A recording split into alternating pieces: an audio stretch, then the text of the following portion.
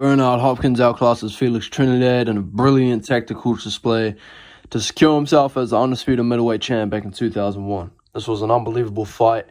Felix had the youth in this fight, but Bernard, he was too much of a boxing mastermind, man. He beat him off pure skill, pure talent, and it was a smart and disciplined performance that earned him this one.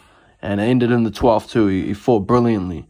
You know, Felix Trinidad, he's a great fighter, but when you see a purist like Bernard dominate these kind of guys, man, it's unbelievable to watch. Recommend watching if you haven't watched it already.